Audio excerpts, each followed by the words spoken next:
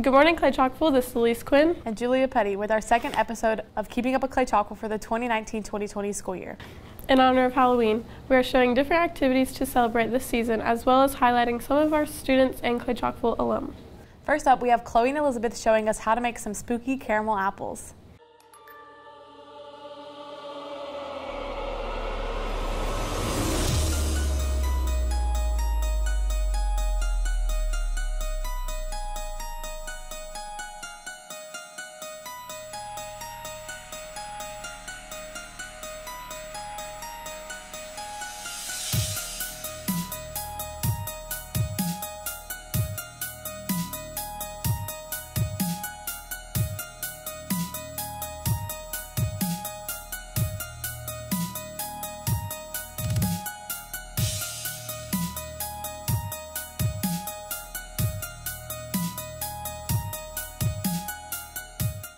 Next, we have a video highlighting our October Students and Teacher of the Month.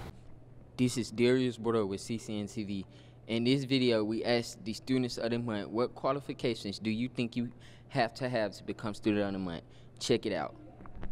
Hi, my name is Emily Fitzhugh, and I'm the 12th grade Student of the Month. Hey, I'm Andrea Lee, and I'm the 11th grade Student of the Month. My name is Bree, and I'm 10th grade Student of the Month. I'm Gage Richardson, and I am the 9th grade Student of the Month. The qualities that I think you have to be Student of the Month is just be kind to everybody, treat everybody how you want to be treated, be respectful, do your work. You gotta be confident in yourself and friendly. I think some good qualities you have to be Student of the Month is participating in class and doing your work and just being a good friend to everybody in the class. The qualities I think you need to have for being Student of the Month is being respectful to teachers, getting your work done on time, and staying out of trouble. We challenge all of you to take these qualities and apply them to your days at school, and who knows, maybe you'll be the next Student of the Month. Our next video features a Clay-Chalkville alum talking about his path after high school. Everyone these days tells us that we have to go to college, but not everyone tells you other options. We sat down with some CCHS alumni who took different paths instead of going to a four-year school. My name is Aaron McKinney. Graduating year is 2016. So my plan while I was in high school was to go to the Air Force and extend my education with computers. Didn't do that exactly. I took a break from school. With taking that break, my dad found a program of the Generation IT program. It was a 12-week boot camp that allowed us to get our A+ certifications. And throughout the course, we practiced interview skills. We got the opportunity to do interviews with managers from different companies, as far as UAB, Regions, Blue Cross Blue Shield. We've spoke with a lot of different companies in different areas. Throughout the course, a lot of us got our A+ certifications, a lot of us did not. But at the end of the course, at our graduation, we all had different job offers. I ended up having 3 from Brassfield and Gorey, Blue Cross Blue Shield, and Regions. I ended up taking the Regions offer and I worked there for a year. So now I'm employed at UAB as a computer technician. I am currently enrolled in school and it is tuition reimbursement. I mean, my advice was don't be afraid to not go to college right after high school. I mean, I didn't this 3 years later, and I'm just now going back to school. I've been just working, not staying at home like a bump on a log. As you can see, college isn't the only option right out of high school. Aaron took a non-traditional route and has a job making good money and is going back to school for free. Now to Zach with a trivia video about the history of Halloween. With Halloween right around the corner, we decided to sit down with some students and teachers and see what they know. All right, I'm here with Kendall Gardner. And Quantasia. all right, first question, is pumpkin a fruit or vegetable? Vegetable. Vegetable. It's actually a fruit. Halloween parties, what do we traditionally bob for? It was apples. It was apples. All right, where did bobbing for apples originate? I don't even know, bro. Canada. It was ancient Rome. No candy today. What's the most popular candy for Halloween? Candy corn. Chocolate. The answer is chocolate. It's chocolate! All right, I'm here with KJ. and Dry. All right, first question. How many years has Halloween been around for? 200. 250. The answer is actually 6,000 years. On which date do we celebrate Halloween? October 31st. 31st.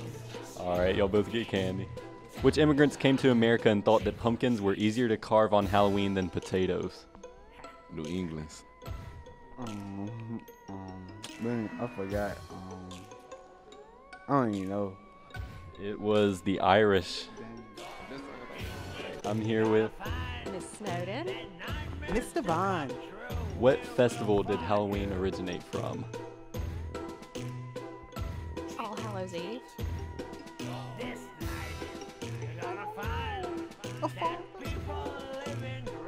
It was the ancient Celtic festival of Samhain. The night before Halloween was what for the New Englanders? The night before Halloween. Hallows Eve.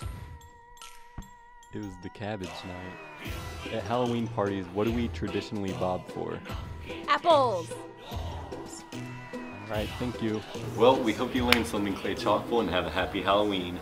Now we have an interview with the teachers and senior students of our special ed program. My name is Miss Crouch. Well, I actually decided I wanted to be a teacher when I was in high school here. I was a senior and they had a sign up to go work at the elementary school. I did not sign up, but somehow my name got on the list. And then I ended up loving it, so that made me decide that I wanted to be a teacher. And growing up, I've always had friends with special needs, and I just grew to love how much they're capable of and what they can do. My name is Brian. I am 18. I love Miss Crouch. Miss Crouch has been my teacher for 4 years. I'm graduating this year. My plan is for when I get done with high school to get a job. I want to get a job at the Publix. My favorite subject is PE. And why do you like PE? I get to socialize with people, different people, and mingle. I cannot stand when people use the word retard because it is so disrespectful and hateful, and it is a form of bullying even though people do not realize that. So please do not use the word retard because it's hurtful to me, it's hurtful to my kids, and it's hurtful to all their family members. When you see my kids walking in the hallway, give them a high five, a fist bump, or just say hey, because it would seriously make their day. It makes me really sad when my kids are mistreated by other people, and I feel like they're not given a chance to express themselves because they are so much fun and they're always so happy. They also just want friends, just like anybody else wants a friend. My favorite part about being a teacher is seeing my kids' faces every single day and seeing how happy they are. And I love being at Clay-Chalkville because I love this age group and my kids are just beyond sweet. My name is Marcus Bill. I like to dance and I like having friends and I like to talk. I like my teacher. She's nice. And I'm happy that I'm finna graduate. My plans after high school are get a job, make money, help my parents around the house, and get a car. I want to get a job at Pump It Up. I do not like the R word. It's definitely not something I want to hear, but I feel like it's just a result of being unknowledged about the special education program. And again, the more my students get involved with the general ed population, I feel like the less likely we are to hear that word. When my students are picked on or made fun of, it really upsets me because I just wish everyone can see how great they are, how talented they are, how smart they are, and how capable they are. So if you would just take the time to get to know them, you would see a completely different side. Next up is a countdown of the top 5 scariest places to go in Alabama. So dear Tadar. And Cameron Gaines with CCN TV. You may have enjoyed going to haunted houses around this time, but did you know in Alabama there are actually really scary places? So we bring a countdown with the top 5 scariest places in Alabama. Starting the countdown with our number 5 on our list is the Highway 5 Ghost. The story is from years ago about a girl and boyfriend riding home from prom. They got into an argument, but the crazy thing is she never made it home, and her body was found in a ditch by the road on the next day. But do you know this highway is still open?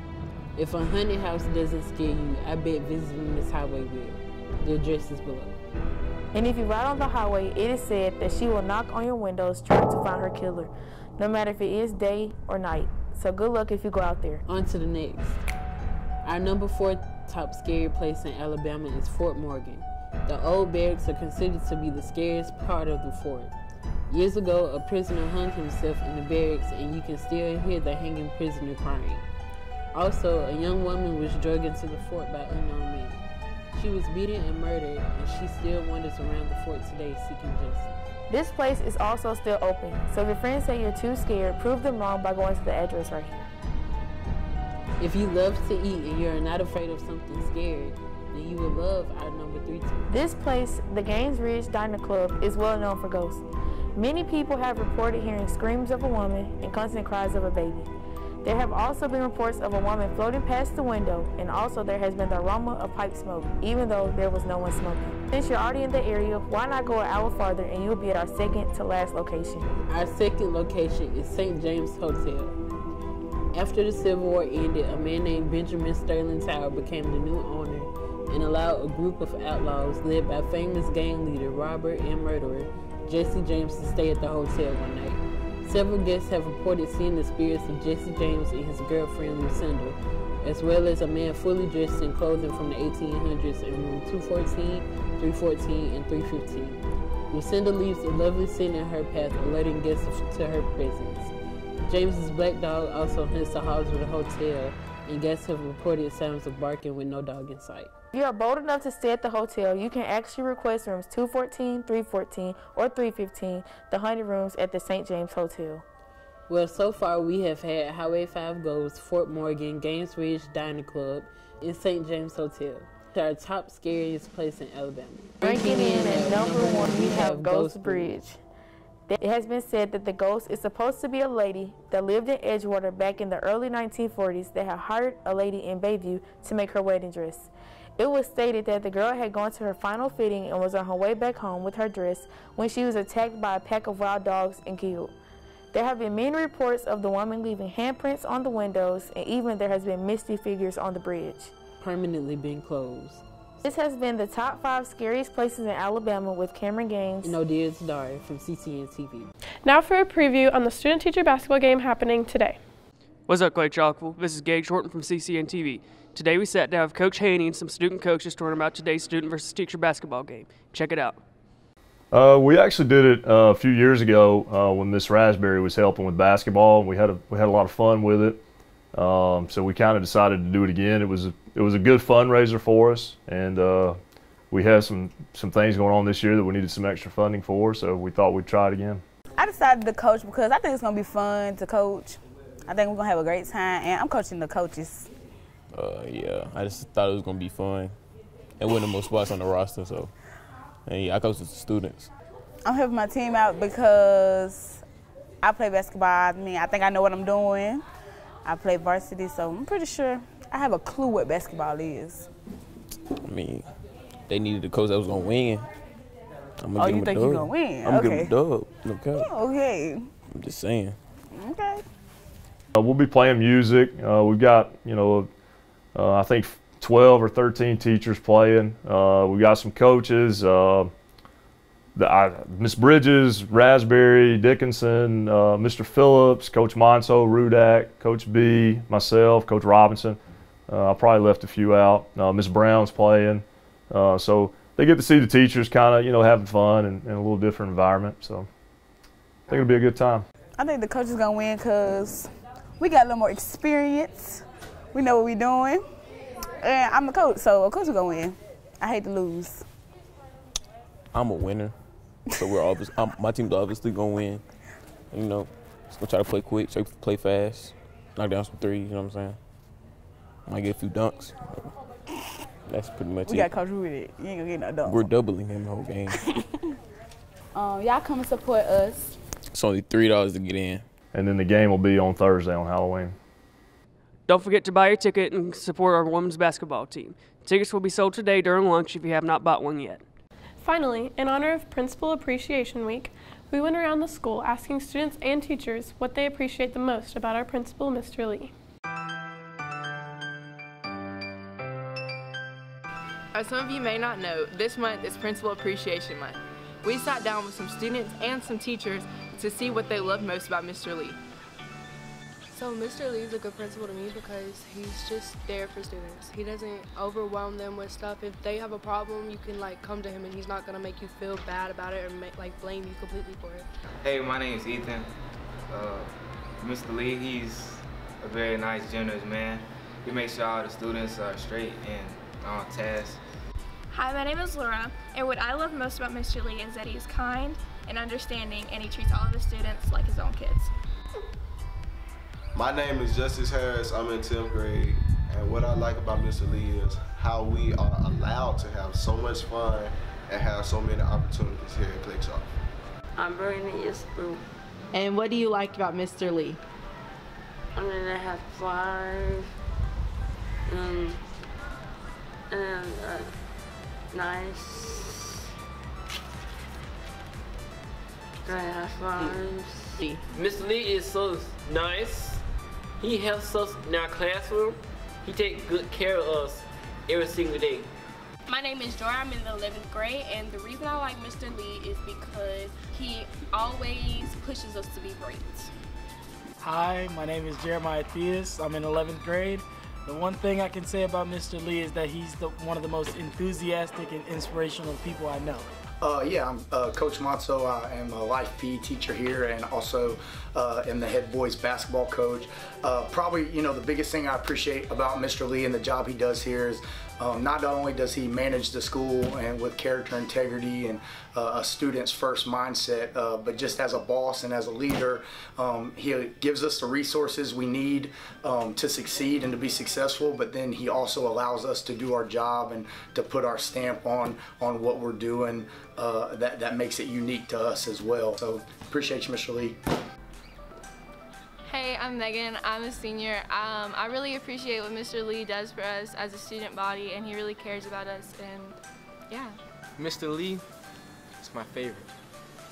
One day, I ain't had no lunch money, and I was sad, and Mr. Lee, he was like, I got you, man, and he gave me lunch money. Assistant Principal Dallas. A couple things about Mr. Lee. One, just an outstanding guy. Someone who's dedicated to the well-being of every student in this building and the teachers in this building. Someone who wants to see others grow professionally in any capacity that they choose, and one who ultimately wants to see the success of every student in this building. So if I had to sum up the one word that would just capture the essence of Mr. Lee, it would be driven. I hope you enjoyed this video. Thank you for everything you do, Mr. Lee. Thank you for watching this episode of Keeping Up with Clay-Chalkville. Tune in next month for our Thanksgiving episode.